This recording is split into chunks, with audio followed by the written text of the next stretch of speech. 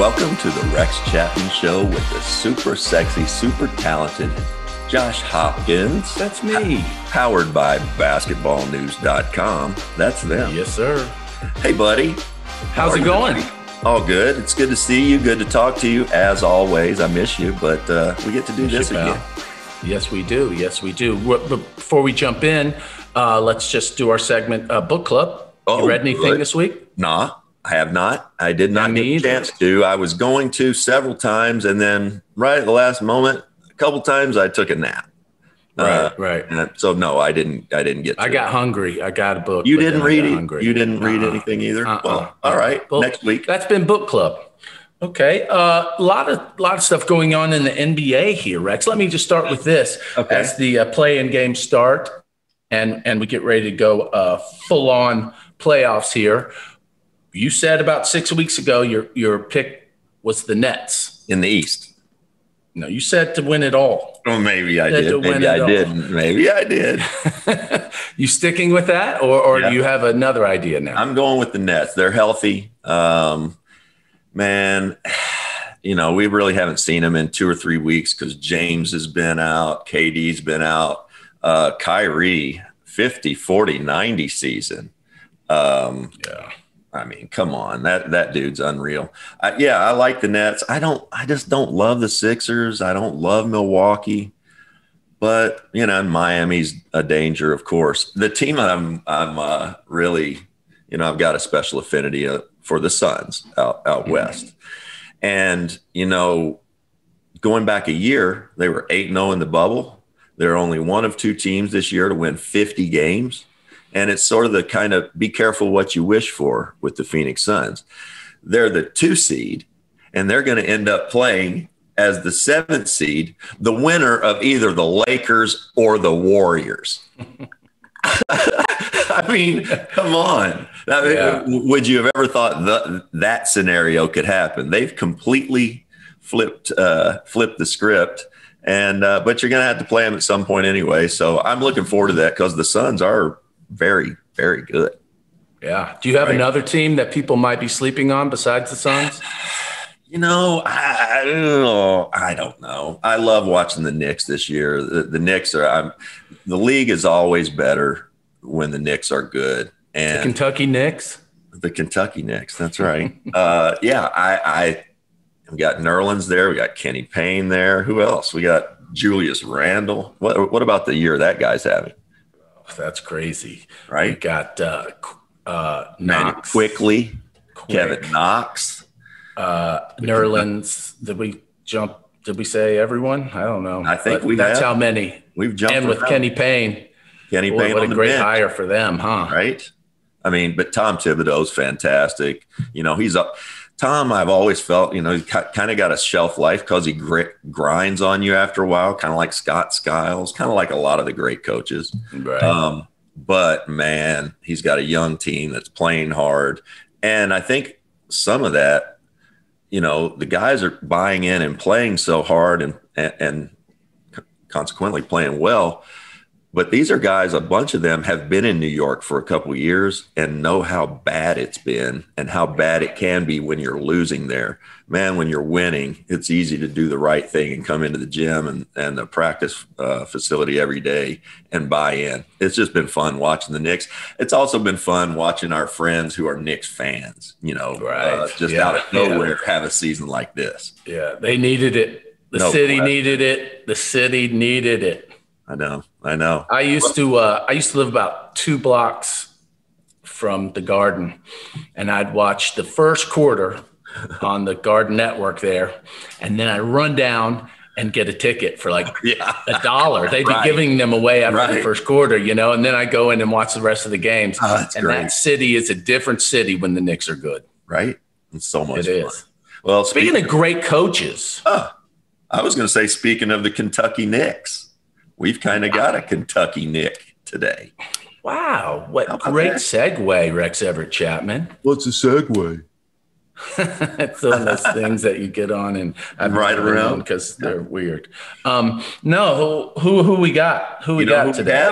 We've got Richard Andrew Pitino, Rick Pitino, Rick to us. Yeah. Unreal. Let's wow. Go. Oh, how about Rick? Oh, I can't wait. So let's quit with the chit chat. Let's get to him. Let's go to Rick. Coach, welcome. Thank you, Rex. It's been too long that we've always texted back and forth, but it's great to see you, at least on Zoom. Absolutely. I'm so happy you decided to do this. I want to get right into things, but first I want to know, do you remember the first time we met? I believe it was 5-star basketball. It was. Yeah. What do you remember about that? Anything? Well, yes, because I was doing player improvement, and you were so much into what I was teaching at that time, and you asked a lot of questions, and then obviously I forgot where I was at that time, what school I was at, but I was. You were at Providence. Providence. You had just taken the Providence job, and I didn't know anything about Kentucky and how they love basketball. I think I was in Kentucky. I did a clinic for Joe B. Hall one time. Yeah. That's the only time I stepped foot in Kentucky. So then when I obviously found out all about you and everything else, I said, I don't think I can recruit this young man. Well, I'll tell you, I'll give you my real quick. You're exactly right. And I was supposed to be a big shot at the camp, me and Ramil Robinson and Derek Coleman and J.R. Reed and all that. And you were going to give a lecture. We're all sitting there, and you said, give me somebody out here who can really jump, shot blocker. And everyone pointed to me. So I go out on the court, and you're going to teach. You could really play back then. You were probably 28 or 29, and you were going to teach the giant killer how to get your shot off. You got to shoot a little higher. And you came in the first time, and I beat it down to the other end of the court, and everybody went crazy. And the next 9 or 10, I threw my arm out trying to block him. You just lobbed him right over my hand and into the basket. So it was a great experience. Then a teaching moment.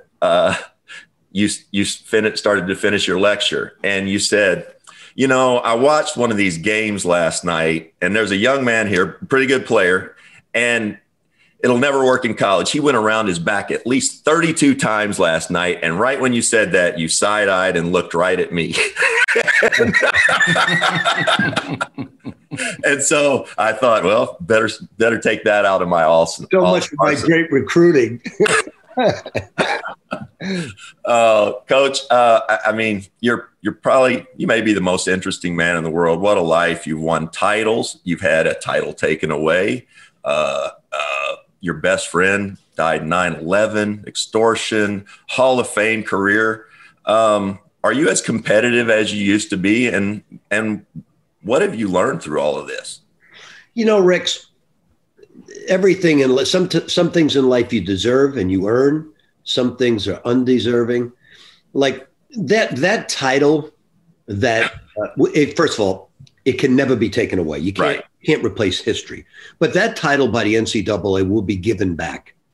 Because when you think about it, what one person did inside a dormitory was awful behavior, but it was not, they were not taking performance enhancing drugs. They did nothing to alter the games being played. Did they organize strip parties? Yes, they did. And that should have never gone on ever.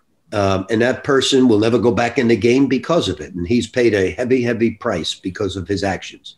That being said, that will be reinstated. I'm sure of that. I hope so. Because when you think about it, those players like Russ Smith and Peyton Seaver and Gorky Zhang and Montrezl Harrell, they did nothing to alter what went on during those games. The behavior by an operations coach, I could probably never forgive, although I've tried many times. I know you have. But, when you coach 40 plus years, and you know this as well as you wanted a great high school, great college, great pros. And if you have a long career, there's very few times, even the ones like Coach K, who it seems on the surface didn't have bad moments, when he had to step away from the game and all those rumblings about what that was all about. It's kept behind a curtain, so to speak, but you don't know what goes on in other people's lives.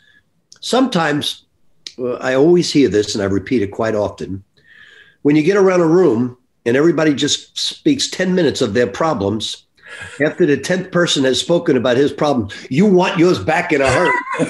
And so it's the game of life, and you take the good with the bad.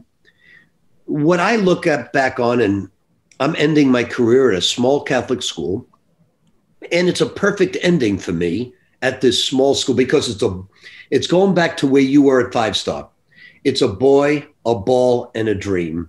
And you end your dream trying to take a small Catholic school that's had great tradition, and you want to take it to a level where Kentucky, Louisville, Providence, all of those were.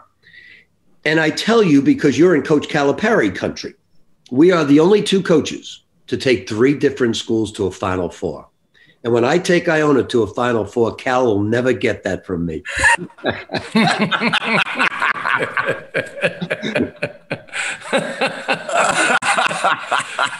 Well, we have our lead. This is how we will advertise the show right there. That is great. Thank you, Coach. Coach, I have a question for you. There's no doubt, and Rex has talked to me about it. We're great friends, and we've talked on the couch several times just about you and coaching. And you are an all-timer. Every place you go, the players and the team get better immediately. Your passion shows through. You've dedicated your life to this sport. When did you fall in love with basketball? I mean, you were a great point guard in college, obviously a great high school player. Was there a moment, do you remember a kid, I love this and I'm going to spend my life doing it? Was there a moment? At a very young age, I went to the 5-star basketball camp, had some success and won the MVP at the All-Star game. And at that point, I was in love with the game, but that took it to a new level. But I love working with players more so than even the games itself. So I do something that's a little different than just almost every head coach. I take players in the mornings from 8 to 9, 9 to 10, 10 to 11, 11 to 12. I'm in my sweats. And for 45 minutes of that hour, I work with 4 players just on offensive moves, 3-point shooting, off the bounce, step back shooting, how to put players in jail, like Rex was talking about, the body-to-body moves. They get up about 200 to 250 offensive moves and screen shooting. Then I go to the next 4 players. Then I work on post moves. And I enjoy that much more than the games, because you see a Gorky Zhang go from a soccer player without a jump shot to a national championship game where a point guard is pinning down for him for a jump shot. I did it a little bit different. I always marvel at what Cal's doing, because I could never do it. I could never do what Kay does or Cal does, take one and done basketball players. I go after the Francisco Garcias, the Mashburns, the guys that need Nazi Mohammeds. They need player development, but they have pro potential, but they need to be developed over time. And then you establish these relationships. And then what happens? You get a Tony Delk, a Walter McCarty, a Derek Anderson, a Travis Ford, even going back to the Richie Farmers, the Sean Woods, the Darren Feldhouse, and the Pelfreys. You see them blossom into great games. And that's what player development is all about. Now, I don't disagree with what those other people are doing at all. What they do is amazing to me. It's just a different way of getting to the end of the journey. And right now, I take that, and how can I do it? The last hurdle. How can I take Iona College and recruit the same players that I did at Louisville or UK? And I'm not talking about the Ron Mercers or the Antoine Walkers. That's not going to be. But how can I get a Francisco Garcia or somebody who's a little bit Walter McCarty, who's only 165 pounds, and build him into something special? And that's the last hurdle in my dream, so to speak. And it's a big dream, but I think it can be done. Well, because you've always said it's a conscious decision because that's what you love. What if the top 5 high school players all said, we want to go to Iona? What do you do in a scenario like that? I mean, that's great for the school. What do you do? Well, I think that's a little bit of a dream that's probably unrealistic goal to achieve. Sure. Only because, look, our gym holds 3,200 people. We're a small school. We would love to become the Gonzaga of the East, a small private school, Catholic school that's not in a great league, and try to make the non-conference schedule like we have next year. We're playing Seton Hall in the Garden, Yale in the Barclays Center. We're in the Disney Classic with Kansas, Alabama, Georgetown. Try to make the non-conference schedule a killer. But more of a dream would be to recruit. I have a young man right now, Nelly Joseph Jr., rookie of the year, 6'9" from Nigeria. I got him from Nigeria. He was at the NBA Academy. I asked Gorky Zhang about him, and he told me, Coach, he can be big time with player development. I think he'll be a pro someday. If it's not the NBA, the freshman, right? Yes. Yeah, he was different on your team. And I thought, how the hell did you get him? Freshman coming in to Iona? Come on. Yeah, I have two players from Rwanda and Nigeria. At Iona, I can't get a major big man like Kentucky or like Kansas or UCLA. I've got to go to Africa, find somebody that just needs player development, needs a home, and that's what I've got with my young man Osborne Shima from Rwanda and Nelly Joseph Jr. from Nigeria. The guards, no problem. The small forwards and the wings, no problem. When you talked about the player development, and that's always what stood out with me. You know, your teams in the 90s, Kenny Walker and I were there every day of the summer, essentially as their teammates, you know, trying to help out as much as we can. But you allowed us to work out with them, and it was just heavenly. But go back, were you doing all the player development stuff, Coach, with Billy Donovan and Delray Brooks at Providence?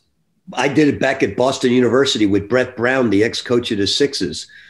I actually think the 20-hour rule was put in because we got so much positive publicity in '87. I agree. If we were putting in 40 hours a week, we would play an hour before breakfast, an hour in between class time.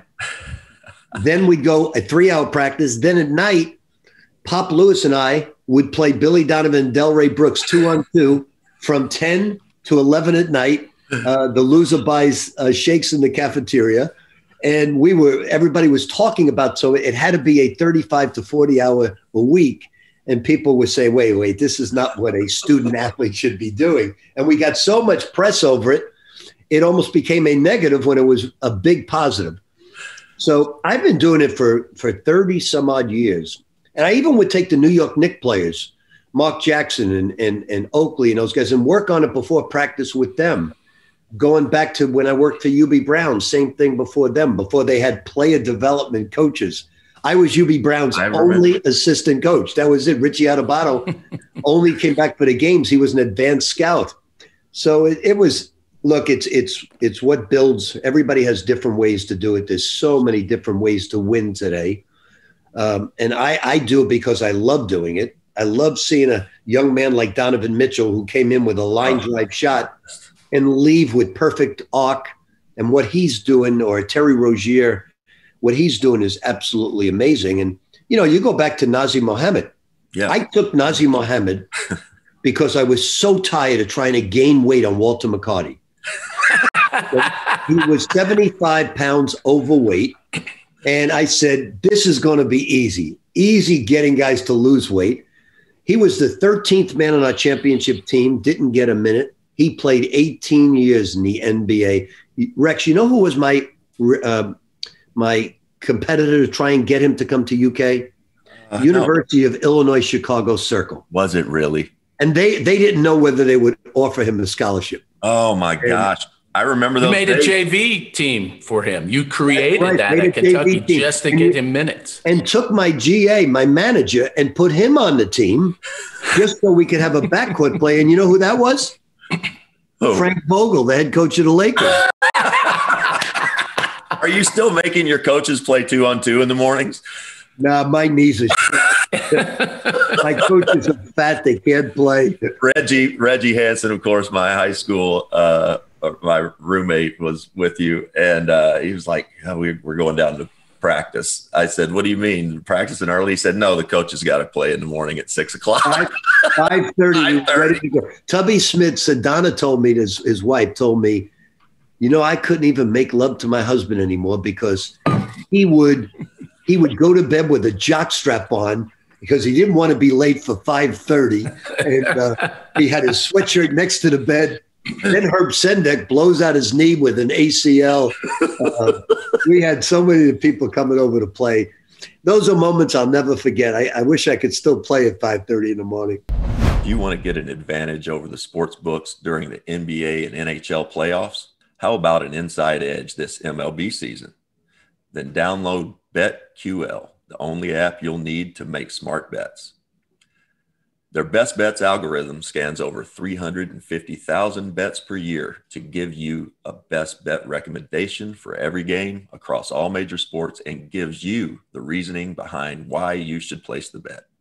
BetQL also has tons of other tools like sharp data so you can see who the pros are backing and line movement so you can jump on betting opportunities in real time. Plus, you can save all your picks in one place to track your success and winning streaks, as well as view your rank on their leaderboards. Head to the App Store or Google Play Store now to download BetQL. You can also head to try.betql.co/Rex. Enter the discount code REX at payment checkout for 25% off of their subscription offerings. Don't miss out on the chance to beat the book this summer. Well, we had MASH on a couple of weeks ago, and of course, all your former players just love you to death. I talked about a couple funny stories with MASH, but one with Nazi, I'm glad you brought it up. You could tell right away he was a project. He was heavy, but he had great hands. He was a great teammate, and I'll never forget, though, he kind of had a hurt ankle. Of course he would. He was badly out of shape when he came in there and working his ass off. And I remember 2 or 3 days in a row, Nazi didn't play, but you brought him his meals on the bike all day long. Well, I used to run with Nazi on the treadmill to try and get it off. I mean, he lost 75 to 80 pounds. And today, he still hasn't gained a pound. He has a chef. He's meticulous. Yeah. Oh, yeah. He played 18 some odd years in the NBA. Matter of fact, he's just so well organized. He'll be a president of an NBA team someday. I believe that. I believe it wholeheartedly. I'll let you get in a question here in a second, Josh, but I want to go back to you had just taken, you were with the Knicks, and I had just come. I'd been at 2 years at Kentucky, and I'm with Charlotte. And one day we're playing you guys in New York or in Charlotte, and you poked your head in the Charlotte locker room, training room, said, Rex, come here. And I walked out and went into your locker room. I'm fully dressed, getting ready to play you guys, which was weird. And I sat in, and you said, sit down for a second. And you said, hey, CM Newton contacted me about Kentucky. I don't know anything about Kentucky. Should I, Eddie was kind of probably on the way out. And before you could even get it out, I said, Coach, you got to take it. And, had Kenny Walker on the team already. And I know Kenny was telling you the same thing. Go back, if you don't mind, and go through that process and what that was like getting to Kentucky because you got here, and then go into Feldhouse and Pelfrey and Richie Farmer, who, Richie wanted to quit every day for 2 years because it was so hard. And you talked him out of it. I talked him out of it. I just want to hear about that time. So CM came. Eddie was already relieved, and CM flew to New York, and we spoke. And I said, "Look, CM, I'm honored," but he said he had to know right away. They were going through some bad times with probation and so on. And I said, CM, look, we've won 52 games. We're number one in the division. We beat the Pistons, the bad boys, 4-0 that year. So I really thought we were going to win the NBA championship, even though we were young. And I said, CM, we're going to win this. You've got to get a coach. It's just not me. So he went after PJ Carlesimo. We swept the Sixers in Barkley in the first round. Yeah. We were stopped. We were getting ready to play Chicago. CM calls back and says, look, PJ's not going to take the job. He flew to Lexington. He said, can I come in and speak with you again? And I said, sure, CM, but we're going to play the Bulls. He said, look, I'm going to wait for this thing to end. Dave Gavitt tells me we should hire you, and I'm going to wait for it to end. I said, okay, I think it's going to go long, CM. Well, unfortunately, this guy named Michael Jordan, he put a stop to my dreams. And then CM, I've heard of him. Then we worked it out with CM, and I flew in, going to be named the coach. CM said to me, look, Rick, we got a problem. The Lexington Herald Leader got a hold of, you gave some McDonald's coupons to some players back in the day at Hawaii. And I know what you're all about. Dave Gavitt told me what you're all about, but this can't happen. So I said, okay. So we were ready to fly out the next morning, 8:00. He comes by to take me to the plane. And he says, look, David Rozelle wants to see you. He wants to talk to you. I walked in with David Rozelle and he said, look, forget about all that nonsense. We believe in you. We want you to be the UK coach. It's over. You're going to be the coach. We apologize for a sleepless night that you may have. Not bad. And I didn't know what to do, what to say at that point. We were going back on the plane home. Yeah. And then I became the UK coach, took over a team that it was only like 6 or 7 scholarship players. All the tall out-of-state players left. I was left with Farmer, Fellhouse, Woods, and Hansen and Pelfrey. And right away, I knew we'd be a little slow. Right away, I knew we'd be a little unathletic. Reggie was a pretty good athlete. Yep. Sean Woods was very quick. The rest of the guys, we were going to be small. But I found out a lot about Kentucky, not by going around town, but by the Kentucky kids. It meant so much to them to play at the University of Kentucky. They gave me a doctorate on what it was like to be a UK basketball player. And I bought into it. And the thing about Richie Farmer, you're right. He wanted to quit every single week. And finally, he did quit. He went home. I called his parents and we went in the basement. And they said, what's wrong, Rich? He said, Rock Oliver, our strength coach. I can't take him anymore. He just abuses me every day. I just don't like lifting like this. And I said, okay, you know what, Rich? I should have never left New York. I was the Knicks coach where I grew up. And you know what? I'm going to quit with you. I want to go back home. You want to go back to Clay County? I want to go back to New York. I've had enough. I've had enough of these accents. I can't understand a word people say. I'm going back home too, Rich. And the parents started laughing. He said, Coach, you're not going to quit. I said, yes, I am. I'm going to quit because I don't like the way this is going on. I don't like the way this is going on. There are a lot of things I just don't like.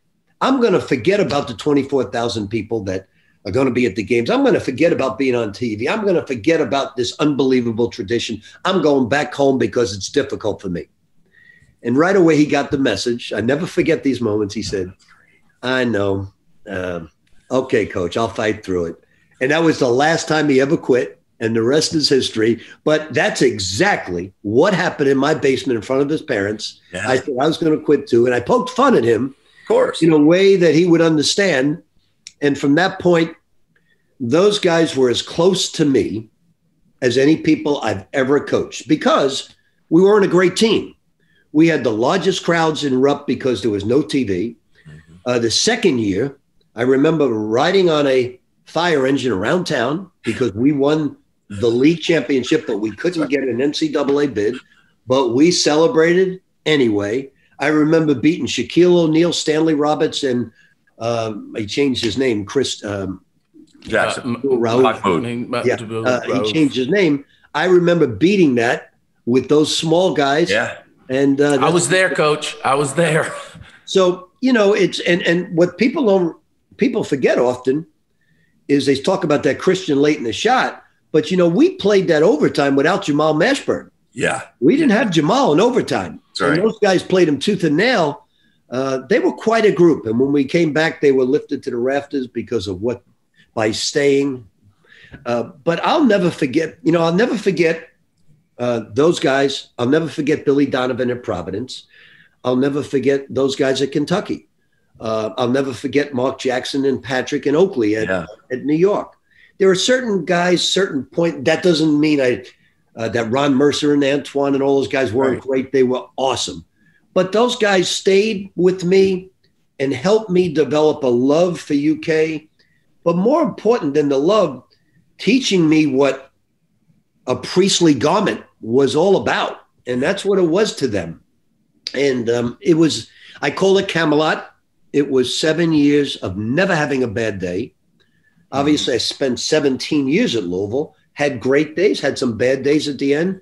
But at UK and Providence and the Knicks, I never had a bad day.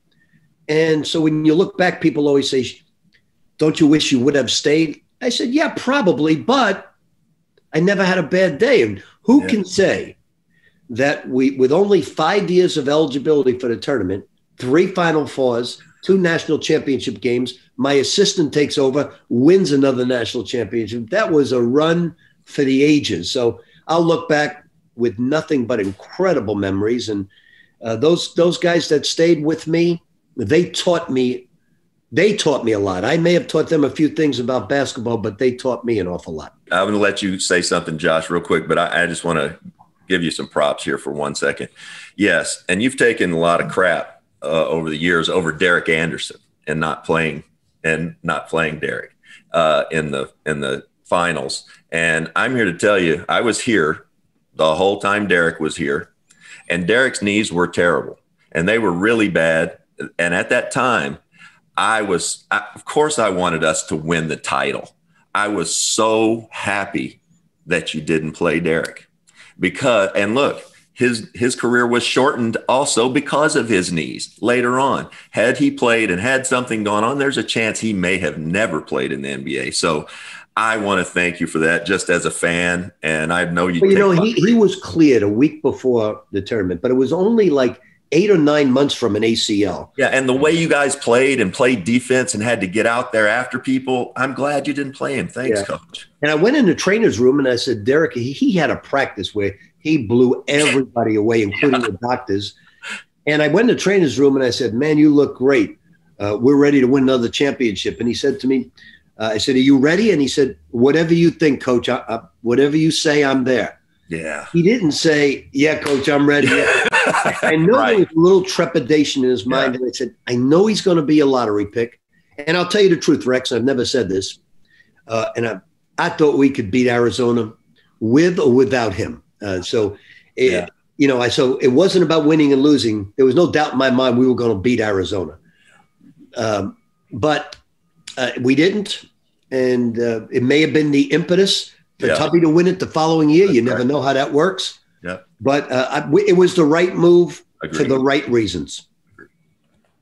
Coach, to piggyback that a little bit, I really just have to thank you for some of the greatest memories.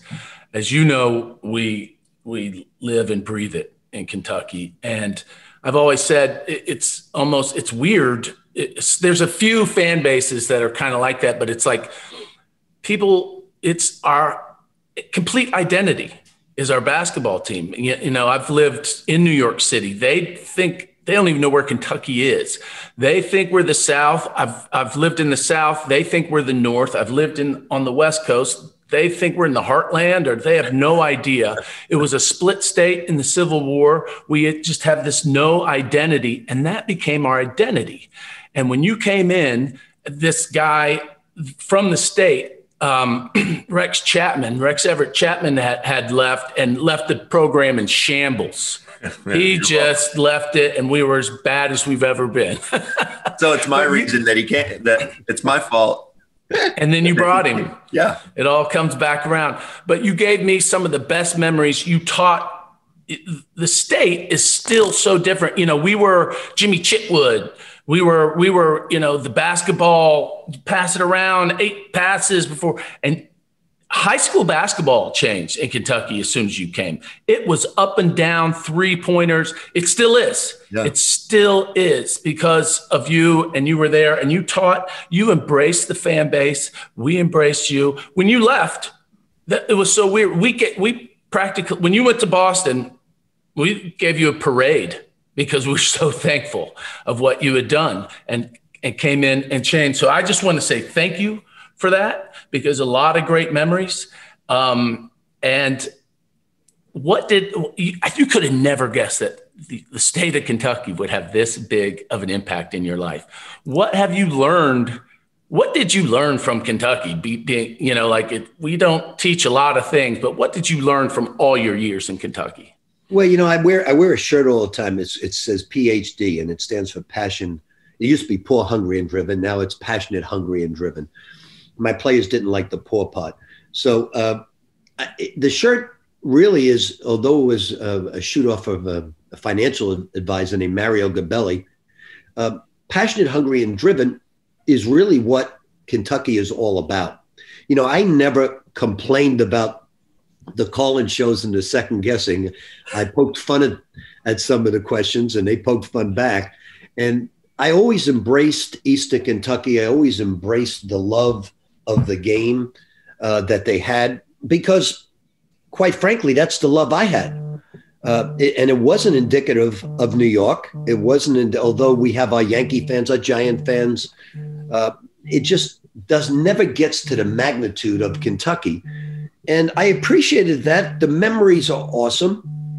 And it just was a perfect fit, because I was so passionate about the game. They were so passionate about the game.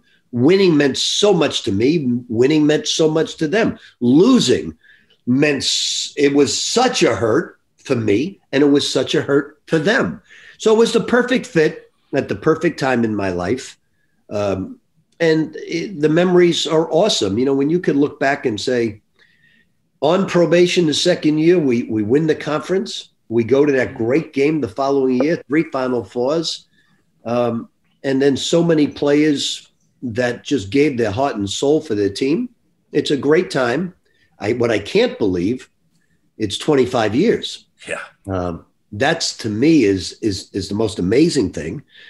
And I just was told the other day that a guy said he wants to do something this year for Providence's Final Four. It's 35 years. And I said, oh my God. And although I'm 68, I still act like I'm 38. But I still have the same passion, thank God. And Iona's just a cool little place to keep it going, to keep that fire burning. Coach, well, I'd be remiss if I didn't ask you, for everyone in the state, Coach, why didn't you play Richie more? Actually, I played him too much. They still do call-in shows, and they ask why Richie isn't playing. Still happens. It was interesting. If I say those guys, and if John Pelfrey had a little bit of what Rex had, just a little bit more hops and a little bit more quickness, that sucker could have had a 20-year career. So smart. But he was one of the smartest basketball players I've ever coached. He knew, and it was funny because Ralph Willard, my assistant, said, hey, I've checked it around. You've got to, and they became very close later on. You got to get rid of this John Pelfrey. He's a locker room liar. I always kill Ralph every time I see him, because Ralph is a great evaluator of talent. I said, you wanted to get rid of John Pelfrey. And he said, no, that was just in the beginning. I heard rumors that he was a locker room lawyer. I said, what do you mean locker room lawyer? He never played. Oh, gosh, it's so right. And, I think part of the reason those guys are so beloved, because Pelfrey and Feldhouse were on my team when I was at Kentucky. They were never going to play. Not when we were bringing in McDonald's All-Americans every year. Those guys were so happy, and they were going to start. They were going to start and play big minutes for Kentucky, and then you just came in and put them over the top. Rex, they were so different, those 3 guys. Yeah. Even though they were from Eastern Kentucky, they really were different. Darren's from Maysville, and he's the good-looking guy that – Yep. The heartthrob of campus, and yeah, Richie is the folk hero. John Pelfrey from Paintsville is the leader, the spokesperson. Yeah, they were so different in so many ways, but so beloved. I agree. And I'm thinking back to 68. I can't believe you're 68. It made me remember. I was trying to remember last night. I said, I think we celebrated your 40th birthday over on McMeekin. And I said, no, it had to be 50. And then I went back. No, I was 25 and you were 40. Yeah. I can't believe that that's happened. Go back if you won't. I find this fascinating. I asked Cal this last year. you talked about a boy and a ball and a dream, a basketball and a dream. Who did you grow up when you were 7, 8, 10 years old? Who were you watching? Who were you hearing about that really molded you? It wasn't basketball because back then there weren't many games televised. Matter of fact, the championship of the Knicks when they beat the Lakers, I think was on delayed television. My idol, the guy I loved, everything about him was Mickey Mantle. Yeah. Famous Yankee legend. And then a little later on, it was Vince Lombardi. But it was never really a basketball player until the Knicks in 74 and 70 were winning championships. We really didn't follow it too closely, but it was all about Mickey Mantle. And so, for me, growing up, it was more about baseball than it was basketball, even though I was playing much more basketball than anything else. But we're a pro town. Yeah.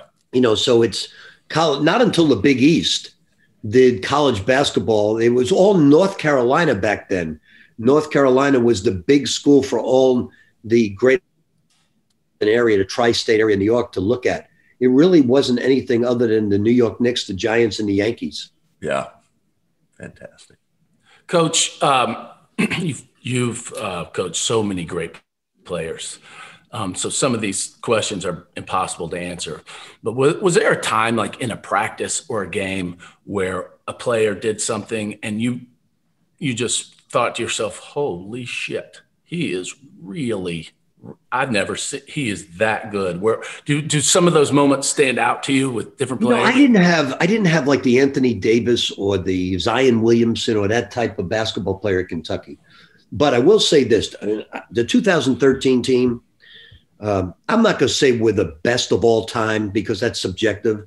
I will say, at the end, when you're beating SEC opponents by an average of 23 points in a really strong league back then.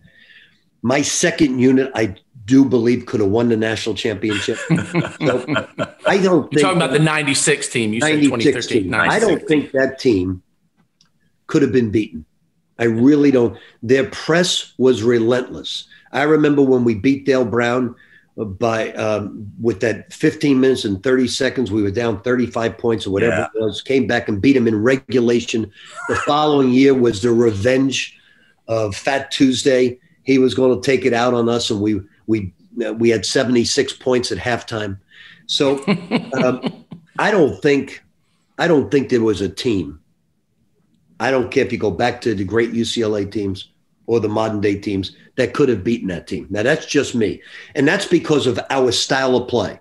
I don't think that team could have been beaten because of their relentless pressure. If we argue about it, okay, top 3 teams of all time, whatever you want to say. The UK guys in 2013, we all firmly believe that team could not have been beaten. I remember practices of Antoine Walker saying, "Coach, can I speak to you? Antoine was such a pain in the neck in practice with his trash. He drove me crazy. But I loved him. He would say, Coach, do me a favor. Get him off of me. He's going to lose his confidence guarding me." I'd walk away laughing, but I want to kill him because he would distract me. Coach, can I speak to you for a second? But, whether it was Mercer, Antoine, Derek, no matter who it was, Delk, McCarty, Pope, they were also all put together by Anthony Epps, Wayne Turner off the bench. They were just such a ferocious, deep, talented basketball team that all sacrificed for one thing. We had so much incredible pressure on ourselves to win that championship. Yeah. Applied by ourselves, applied by the fans, applied by the media, but we were going to win that. There was nobody going to beat us. And that basketball team was one of the greatest of all time. I don't think anybody could have beaten us. That's just me and just the pride I have for that basketball team. How interesting was it? Because you started the year because you had these studs and you were trying to put your best 5 out there. And you had Delk playing the point. And that was a mistake by me. We clicked when you put Epps in. We lost, and that was a mistake by me because I promised Tony I would play him more at the point when I recruited him. And I was just trying to put the 5 best players on the basketball court. And sometimes that doesn't work. Sometimes you got to put, the round peg has got to go in the round hole. And once I put Epps into that position, everything clicked the right way. We ran just as many pick and rolls. We did just as many things for Tony as we did for Anthony.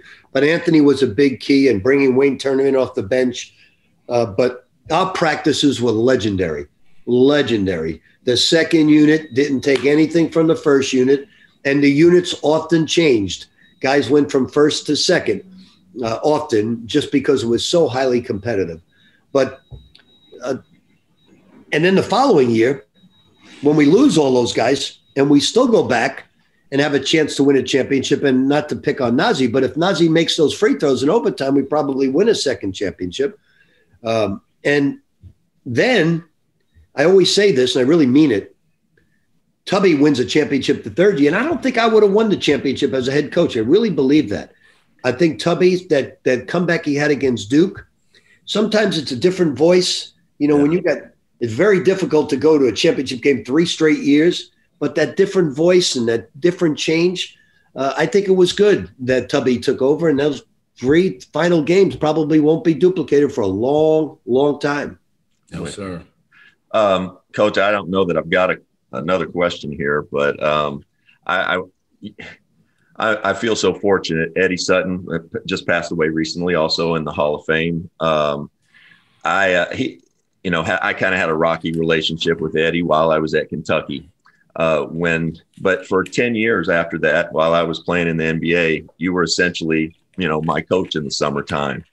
And I can attest to the fact that your players absolutely love you. And they're as loyal to you as they can be. And one of the reasons, I'm going to get emotional, but one of the reasons is because of things like, when I was in rehab a few years ago in Louisville, and you and Vinny, our guy Vinny, just show up at rehab, and I'm a mess, and I'm a crying mess. And I'm telling you, I'm toxic. I'm never going to do anything. Nobody's going to want to. And you just looked me in the eyes and said, "Hey, man."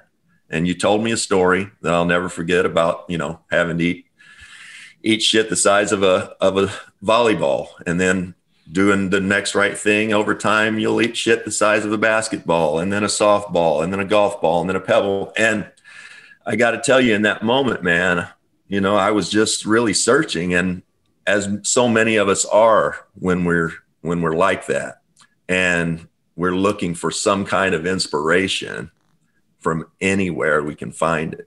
And as long as I live, I'll never forget that. You stayed for a couple of hours. Season's going on. It's in September. I know you should be at practice, and you're there with me.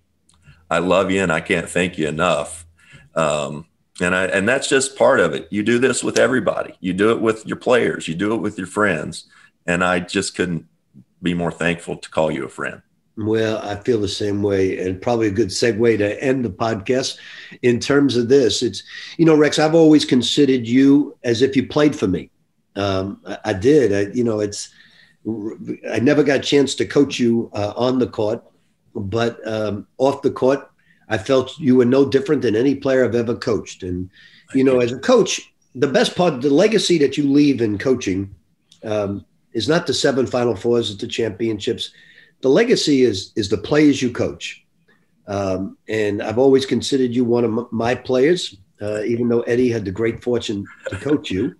And I've been blessed, and along the way, where you are today, you've become a phenomenon with the Twitter account, and now you're doing podcasts. But you're an extremely talented young man. Thanks, bud. And I think this is going to hold true. You're going to somehow rival your talents on the court, which is really difficult off the court for you to accomplish that. But you're going to do it because you're such a good person with such a big heart, and you've been through the tough things, but so what? I always judge people how they get off the mat, not how they get on the mat. You've got off it in a big way. I'm so proud of you. I love you. Thank you. And we're going to be friends for a long period of time. Absolutely. Get up to Iona, see us play. You'll get a big kick out of it. I'll be there. Yeah. And you got floor seats for Josh and I? I do. And then when we get to the Final Four, you've got a ticket. And I tell people this on my tombstone, it's going to say, Cal, you're never going to catch me. Hey, Coach. Hey, if you win it at Iona, you're going to get an Iona tattoo? You know what? If I win it at Iona, I'll get it on my forehead like Mike Tyson. It'll be on my eyes. But I would like to say this in closing. You know, I've known John Calipari since he was a young camper at 5-star as well. And he has been a great guardian of that program. He's taken it to a level that I didn't even think it could reach in terms of the players he's brought in there. It's amazing. I think someday 30 or 40% of the NBA is going to be UK grads. He's done a remarkable job. He's been a great guardian of that basketball program. And I'm going to tell you this, Rex, this is going to sound crazy to you, but a lot of my friends, so-called friends, abandoned me when I went to Greece. You know who texted me the most? And now forget my guys like Billy Donovan and Mick Cronin, forget the guys. But you know what non-coach texted me the most? Are you doing okay? I feel bad for you, Coach. I hope you're hanging in there. Who? John Calipari. Was it? Now, we were not close friends. I know. Back in the day when he was a camper, we were very close. Mm-hmm. But John Calipari, for the 2 years I was in Greece, always reached out to see how I was doing. That's great. And by the way, that was never publicized. I never told anybody that.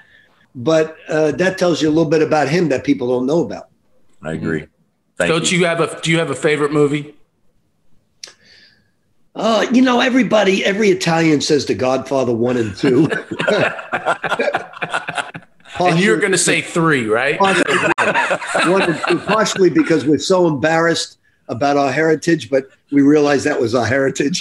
Really, I thought Godfather 2 was so dark, but so incredible. Yeah. I have so many memories. I actually played basketball at McBurney's YMCA with Al Pacino after he made The Godfather. I chose Al Pacino into the games when I was in college because he was Al Pacino. He was a 5'8" guy who couldn't play.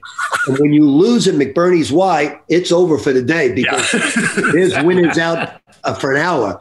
But I would lose the game intensely to choose Al Pacino in. So I guess I got to go Godfather 2. I love it. All right. Well, how about this? Front row center for Dead or Alive. Any band or speaker or front row center, anyone. Ooh.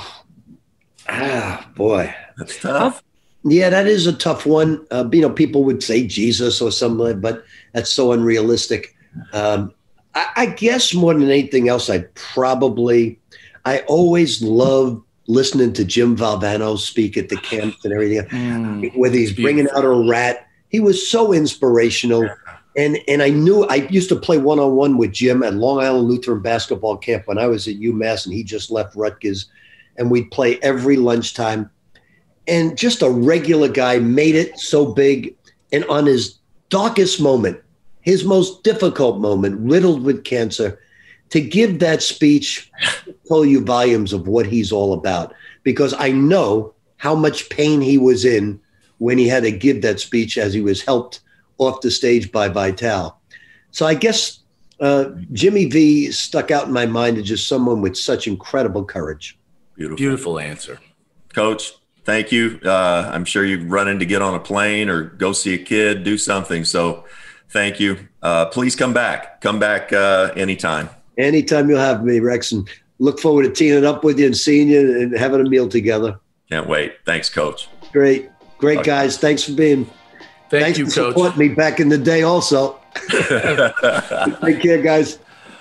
Well, Josh, that was Rick. Thoughts? Yeah. Did not disappoint. I would love to talk to him for 2 more hours. I had so many questions. I wanted to know more about his time at Louisville, how he got to Louisville, what he was thinking. I want to know about it's so much. Same. Can't you tell why he's so Well, he's just so charming to begin with. He's smart. He's funny, quick-witted. And you can see why he's a hit in, families' living rooms. Why? Sure. And why you trust your kid, to go off and play for him. I said forever, my son Zeke, Zeke loves Rick. He started going to his camps when he was little. And so Zeke has a real affinity for Rick as well. But, if my son or anybody's son has a chance to go play for Rick Pitino at Louisville, I've always told him that's where you go. If you can go and play for that guy, because here's the real reason. If you go, you're going to and stay 4 years, you will definitely graduate. Because they're going to make sure that happens. You're going to definitely graduate. And if you're good enough, you will play in the NBA. By the time you leave playing 4 years for him, you are as good and as skilled as you're going to be. Now, you may get better. You may grow a little more. But you are as close to a finished product as, many guys who are in the league for 2 or 3 years because of that individual instruction that he gives every single day. That was a beautiful story, man, about him visiting you in rehab. I didn't know the full extent of that. And I could see why he would always stay in your heart after something like that. When the chips are down and people show up, you don't forget it. Yeah. And he knows a little bit about having the chips being down. He's been down a time or two, but again, he's a lifer, and he's a good friend. I'm glad that we got to spend some time with him today. What a guy. Fun. Right? Yeah. We got the NBA playoffs coming up, buddy. I can't wait. Next Tuesday we're going to have a lot to talk about. No question. I guess that's going to pretty much do it for us this week. You know what people should do, though? What's that? They should subscribe, rate, and review the Rex Chapman Show with Josh Hopkins, powered by basketballnews.com. Yes, sir. Episode 11. That was fun. We'll be back next week. Guess with who? The CEO of the Philadelphia 76ers. Wow, that's a different angle. I love it. Let's go. Next week. See you, buddy.